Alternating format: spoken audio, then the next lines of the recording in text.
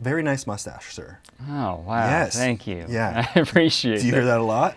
I do, but when I started it, that was not what I heard. This took a long time for me to hear that compliment, because when I first started growing it, every tweet that I got was, why do you have a piece of shit on your lip or something? You look ugly. I feel like the best, you know, most authentic version of myself ever. Like, I feel like I look awesome. Like, a lot of people were like not mirroring that. Now it's compliments. I'm on the other side now.